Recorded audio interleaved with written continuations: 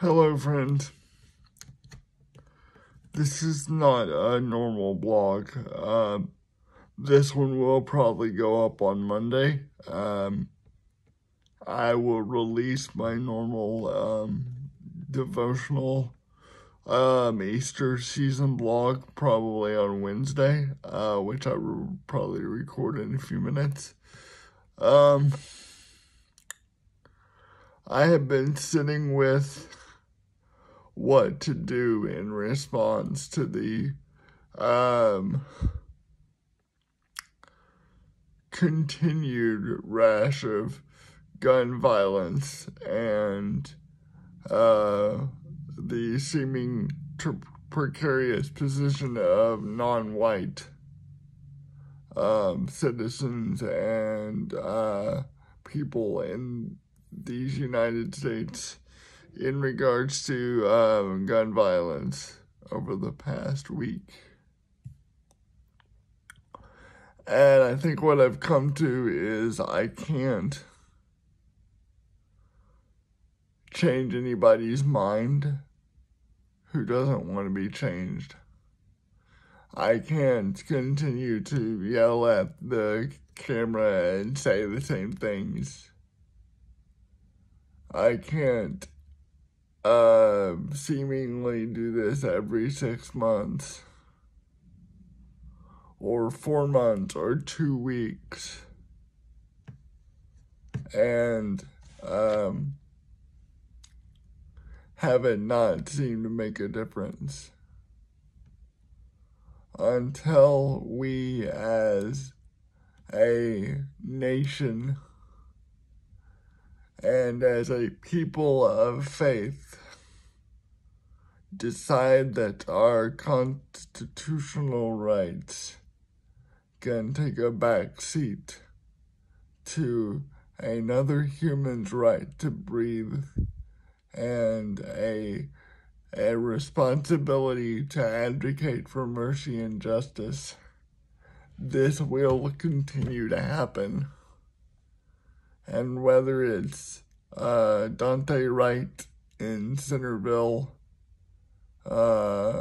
Minnesota, whether it's George Floyd in another Minneapolis area suburb, whether it's Adam Toledo in Chicago, who was 13 and unarmed, whether it's Breonna Taylor, who was sitting in her own apartment. The only thing I know to do is pray for repentance.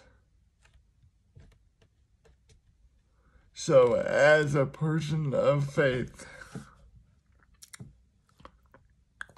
I'm asking the Lord to help me feel what it feels like to not be white in this country.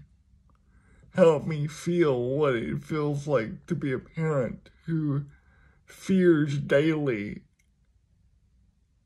whether their child will encounter the police on the way to school or on the way home from school.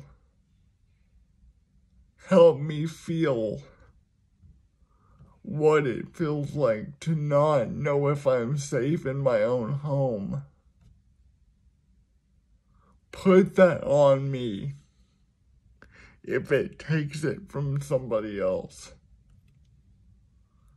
Help me feel the anger of a parent burying yet another child. Help me not just be in solidarity with the those on the margins and those who would fear for their lives from those who should protect them, but help me feel that in my bones. And if I have ever taken advantage of my whiteness and my maleness, may I repent of that. help me feel for those workers in that FedEx factory who were at work doing what they could to make sure our marketplace ran on time and had their lives cut short.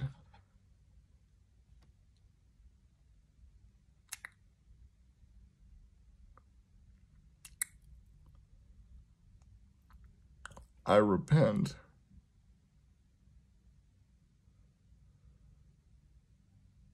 And make this sweater that I'm wearing sackcloth,